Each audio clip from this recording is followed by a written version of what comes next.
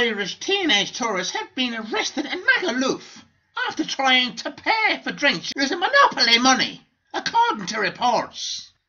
The holiday makers, both aged 18, were in the tourist hotspot of Punta Ballena when they were reportedly tried to use the fake notes on a night out. Local media reported that they found the money, which was part of a promotion and clearly not legal tender, on the floor of a bar. They then tried to use the notes to buy drinks but were spotted by a waitress who told the manager. Authorities were called and the pair were arrested and charged with non-serious fraud, according to reports. Nevertheless, they have since been released on bail after appearing before a judge. Magaluf, a resort in Mallorca, Spain, is a world-renowned party destination. Whoa! Frozen food giant Bird's Eye has reportedly launched an investigation after a factory worker filmed himself appearing to urinate on a pea production line.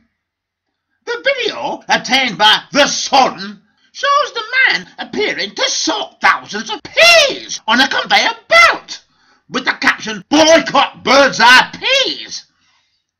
According to The Sun, the worker who had quit his job told fellow employees at the plant in Hull that was an act of F you goodbye.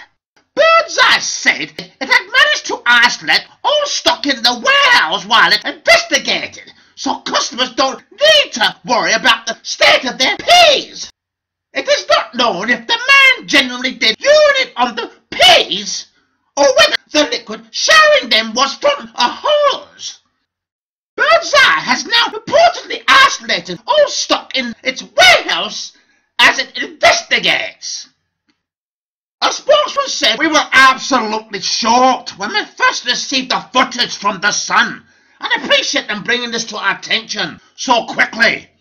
In doing so, we were able to isolate all stock in the warehouse until we were able to complete a full investigation, meaning consumers can continue to enjoy our delicious peas without any concern.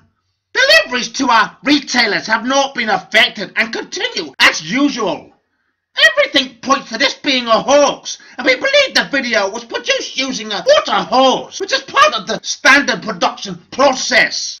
Our passionate and dedicated team take great pride in the wonderful peas we produce for just a few weeks every summer, so why anybody would want to do this is beyond us."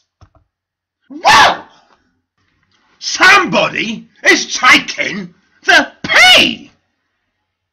Or are they?